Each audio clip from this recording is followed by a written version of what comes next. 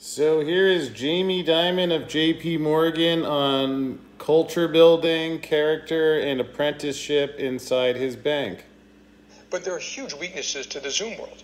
I mean, most of us learn by an apprenticeship system, by seeing mistakes, going to trips, how do you handle a client, how do you handle a problem. So it's hard to inculcate culture and character and all those things when you have the Zoom world. Spontaneous combustion, it goes. That's interesting, spontaneous combustion, because when he talks about team building and character, here you see the confession from Christian Truns, who was on the precious metals desk that the Department of Justice labeled a criminal enterprise. And Christian learned this trading strategy from more senior traders at banks A and B, and he personally deployed this strategy thousands of times with the knowledge and consent of his immediate supervisors.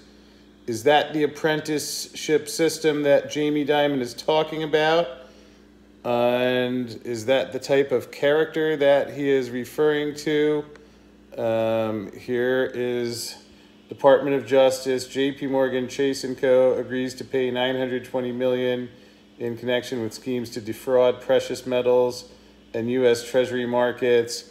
And I might add, if you actually read through these, you hear how they were ripping off their customers. In fact, let's see if I can find the section where it actually puts that in there. Move precious metals futures contracts in a direction that was favorable to Truns and his co-conspirators. Conspirators. So it sounds like there was a conspiracy. So there is a conspiracy theory. It's true. In furtherance of the conspiracy and to affect its unlawful objects, Truns of this man, JP Morgan, and his character, his bank, there was a conspiracy.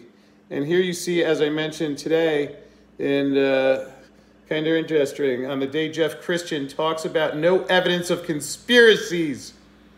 There, 20 platinum futures. So when I waited to make a video and make sure I knew what I was talking about, there's the conspiracy, Jeff Christian, of the platinum futures. And there's no evidence. Well, Jeff Christian, you're either lying or ignorant. There's the evidence. Maybe you should shut your mouth and stop lying on TV.